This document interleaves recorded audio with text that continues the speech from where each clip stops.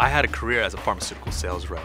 It's a posh job. I had flexible working hours, I had a company car, and I had an entertainment budget. And I had many deals where it just consisted of me paying for lunch for the offices, and the doctor would agree to prescribe that drug. And I bought out doctors. I was selling a medicine, however, I never really saw people getting well. Something is wrong with this system. Something was wrong with my job. If they stay sick and continue to be prescribed the medication, the pharmaceutical companies continue to generate profit until they've actually passed on. I left the industry and I went ahead and studied nutrition. And I started to understand that every disease has a link to some nutritional deficiency, whether it's just one nutrient or whether it's a whole bunch.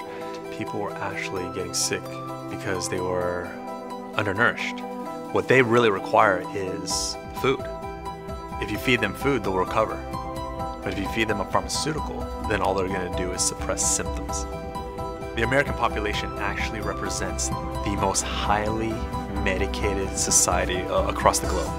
Yet, in terms of you look at health overall, we are far from being number one. So the fact that we are taking so many pharmaceuticals, yet our health is so poor, is exemplary of the pharmaceutical myth.